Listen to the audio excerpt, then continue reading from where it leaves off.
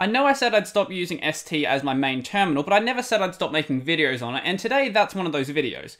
So what we're going to be looking at is the ST Ligatures patch, which came out, I think, about a week or so ago, maybe a bit more than that, but I didn't look at it back then because I had a few problems. Specifically that it didn't really work most of the time. It worked with half of the symbols, and it didn't even work really well then anyway. But now it's been pretty much improved to the point where it's actually usable now, and we're going to be looking at it today. So if you don't know what a ligature is, basically it's a way to bring the mathematical symbols that you'd see, like you'd see for greater than or equal to, you'd see for not equal to, and things like that into a programming context. So when you do, say, for example, not equal to, so in a Java context, that is the exclamation mark and then equals. It's the same in C and a bunch of other languages. So in a mathematical context, though, that is an equal sign with a slash through it. So if you're used to the mathematical symbols, then it's going to be a bit weird going from that into a programming language. But I come from the other side, where I started with doing the programming stuff, and then I looked at the mathematical symbols. So for me, I'm not a big fan of the ligature support, but some people really do like ligatures, and some people do find them way easier to read than the programming symbols. So let's just go over to my main screen and actually have a look at this. So one thing you do need to keep in mind is that you're actually going to need a font that does support ligatures. So you cannot just use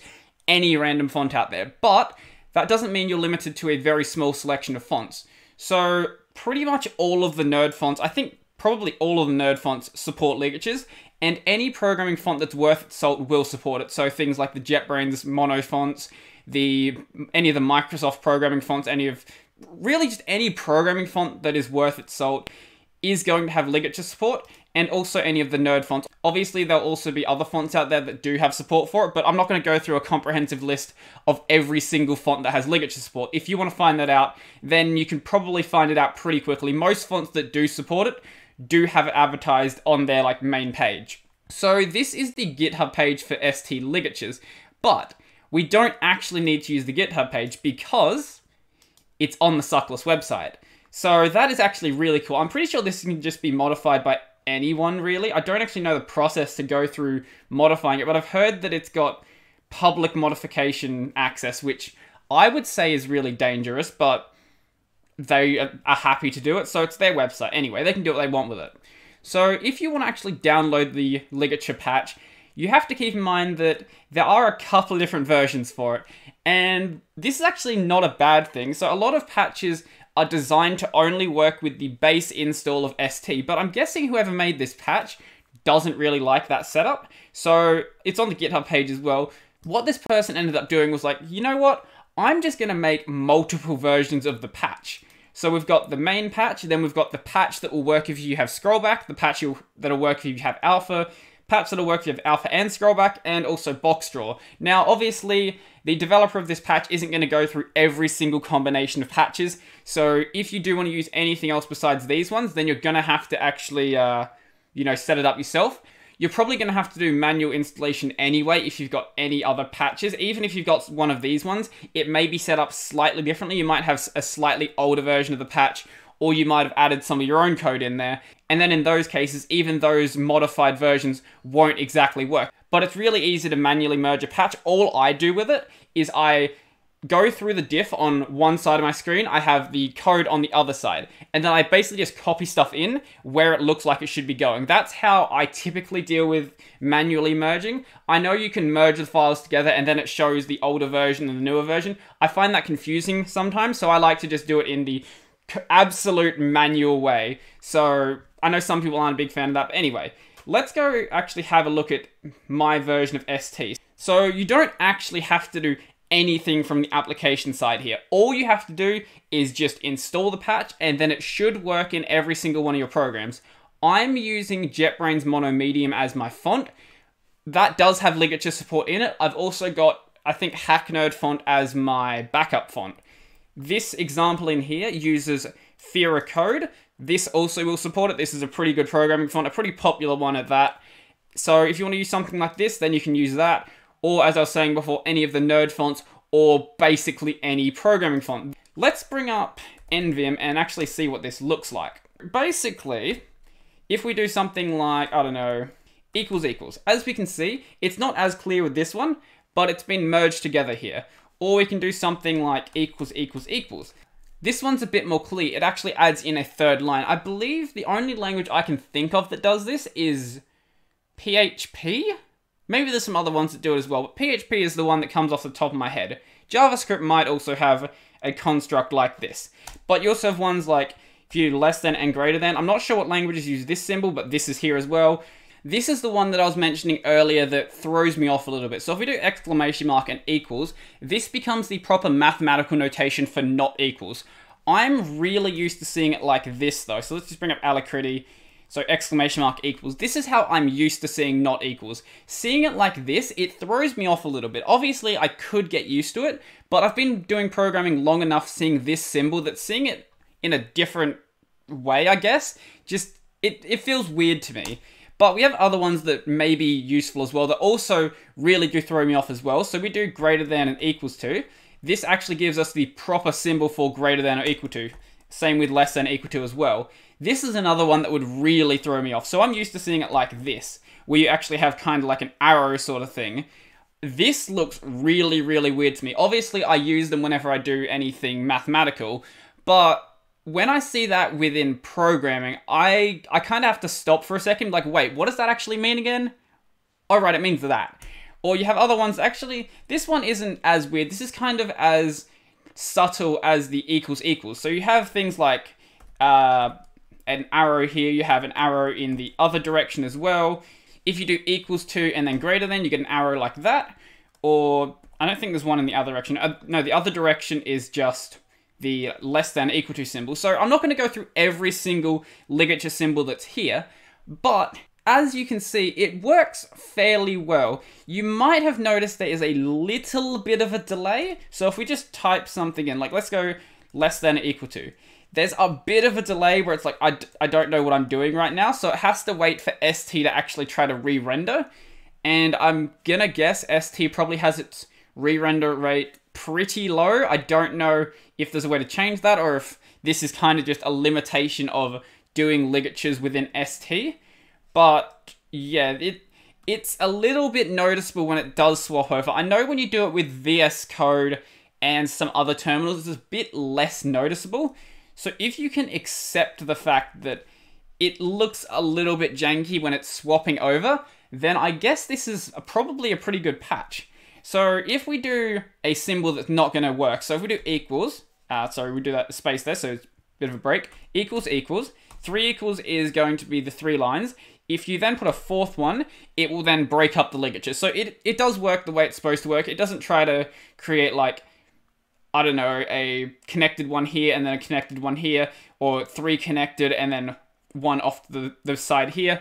It seems like whatever library it's using is working pretty well, so that is good to see as well, because if the ligatures behaved weirdly, it would kind of break the usefulness of this patch. But it is good to see that they are behaving as you would expect them to. If you want a full list of supported ligatures, this right here seems to be pretty much everything that you can do as a ligature, so feel free to have a look through this. If you know what any of these symbols are, then you probably will care about them in whatever context you're using them.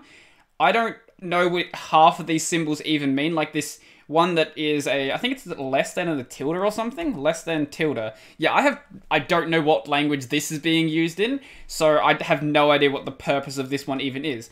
But there's surely some sort of reason why half of these symbols exist. I just haven't run across uses for most of them, I guess. Now, I did mention that you actually need a font that does support ligatures, so let's just look at how to actually fix that in case you don't.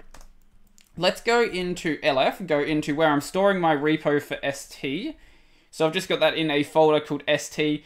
And if we go into my config.h, basically what you're going to want to do in here, I've got the font 2 patch installed, which I've talked about before. The font 2 patch is actually really useful. And especially in this case, if the main font you're using isn't a programming font. So some people like to use, I think there's a monospace Nodo font, or you can use one of the like Ubuntu fonts and things like that. I don't think those have ligature support in them. If they do, then sorry, I'm mistaken, but I don't think they do. In those cases, it is actually really useful to use the font 2 patch, because then you can have one of those fonts as your main font, and then have some sort of backup font here to have anything else that you need to catch. Like, for example, I could change this main font here to anything else, and I would still have ligatures because I have the hack nerd font here. So that's part of the reason why I always have one of the nerd fonts as my backup font. So if I ever need any of the nerd symbols, or in this case, if I ever need ligatures, then they'll always work regardless of what my main font is. So as I was saying before though, if you want to just change your main font and you don't have this section here, all you have to do is change the static char pointer font and change that to whatever font you want to use. So that could be JetBrains Mono Medium, that could be Source Code Pro, that could be really anything you wanted to use. I would recommend sticking with a monospaced font, especially if you want to do programming on your terminal, especially if you do programming in a language that cares about spaces, like for example, Python. Don't ever write Python without a monospaced font. You will tear your hair out in the first couple of seconds. If you don't know, Python does its blocks based on indentation, which is great and all, and completely falls apart if you don't use a monospaced font. So I would recommend, if you ever do programming on your terminal, or just programming in any context whatsoever, use a monospaced font. It'll save you so much hassle. Anyway, I kind of got off track there. All you're going to have to do is come out of here, sudo make uninstall, so we can get rid of my current install of ST. Obviously put in the password you need to put in to run a sudo command, and go sudo make. I don't think you actually have to do the clean. That's kind of just a habit that I've gotten into. And run that, and give it a couple seconds to compile, and now you're done. Reopen ST, that is the wrong key binding. Reopen ST, and then you will have your support for whatever ligature font you're using.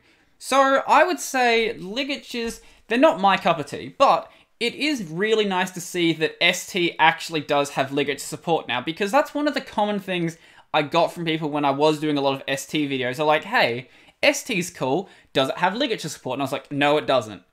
Maybe it will at some point. And now we're at that point. So if the one reason you weren't using ST was the fact that it was missing ligatures, now you can use it. As I've been saying in previous videos though, I'm not using ST anymore, I'm using Ligature, and I believe Ligature actually does have ligature support built into it. So in that case, maybe you should just use Ligature, but I know that Ligature has issues, especially on older devices, specifically on older ThinkPads that don't support, I think, OpenGL, OpenCL, whatever. There's a bunch of older devices that don't support one of those, whatever one it is. If you don't have a GPU that supports the rendering library used by Ligature, then it's going to be way slower than ST, and it's going to be way slower than pretty much every other terminal. So in that case, maybe it is useful to have ligature support within ST. But that's really going to be up to what you run and really what you want to do in your system. So I think I'm going to end it there. But before I go, I want to thank my patrons. So I want to thank Nathan, Andrew, Brodie, LQ, Larry, Ray, and Zilva, because they help make this channel possible. So without their support, I wouldn't be able to do this as well today. Down below, I've got a link to my Patreon, so if you want to support me or you want to just have your name read out at the end of the video, then go check that out down below. If you want to monetarily support the channel, but you don't want to do it through Patreon, there's also some Amazon affiliate links, as well as some other stuff down there. So if you want to buy the gear I use in this video, check all that stuff out down below. I've got my alternate video platforms like my BitTube and my library, and my social links, so my Discord and my Telegram. Also remember to smash the like button and leave me a comment, and remember to subscribe and ding the little bell icon down below as well. So I think that's pretty much everything for me, and I'm out.